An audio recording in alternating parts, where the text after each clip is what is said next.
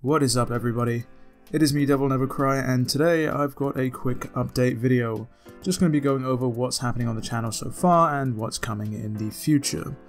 So, talking about the obvious, the channel's hit 17,000 subscribers. Fantastic, can't thank you guys enough for all the support. At this rate, we might hit 20,000 at the end of the year, but that remains to be seen. I'd also like to make a quick note that I am now streaming over on Twitch. Twitch.tv/DevilNeverCry. I've made the transition to streaming over on Twitch just because in regards to content creators, it's a better platform overall. YouTube Gaming doesn't really have all that much support for content creators when it comes to streams. However, as most of you have seen, everything that I stream over on Twitch will be ported over to YouTube so that you guys can watch it all in your own time. Again, if you do want to catch them live though, I'll leave a link in the description down to the Twitch channel, so make sure to follow and you'll get a notification whenever I go live, something that YouTube never used to do.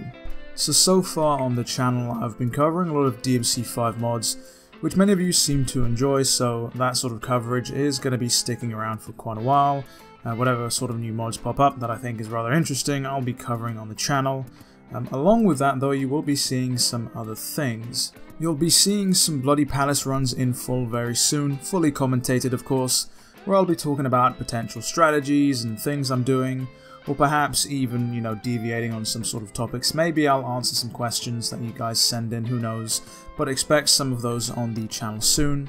You can also expect some more co-op gameplay. The co-op mod has received an update where you can essentially play almost the entire game in co-op now, so expect some more videos of those. In regards to what exactly I'll be streaming next though, if you've tuned into the previous live stream, you'll know that I'll be streaming Resident Evil 4 next. Now, I haven't played this game in, I want to say, 11 years. That was the first and only time I played it back on the PS2, so I'm sort of jumping into that fresh and blind, so to speak. Along with Resident Evil 4, we'll have our usual Devil May Chill sessions, where I'll just be playing whatever I'm playing at the time. At the moment it's Borderlands 3, but it could be any game, who knows. And of course, it goes without saying that if there is anything you want me to cover on the channel, or if you have any ideas, do let me know down in the comments below. I do of course read all of them, however numerous they may be, but each bit of feedback is taken into consideration. And with that, I think that's pretty much everything covered.